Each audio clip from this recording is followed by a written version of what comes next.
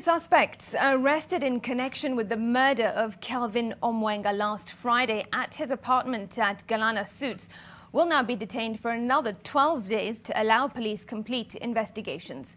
Principal Magistrate Derek Kuto ordered that Chris Obure, who owns the murder weapon, and his bodyguard Robert Bodo Ouko will be held at the Kilimani police station as investigators rush to complete ballistic investigations.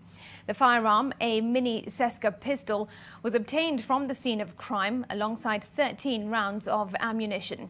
Detectives investigating the matter have also collected clothes worn by the deceased on the day of the shooting for further analysis after post-mortem examination on the body was conducted earlier in the week.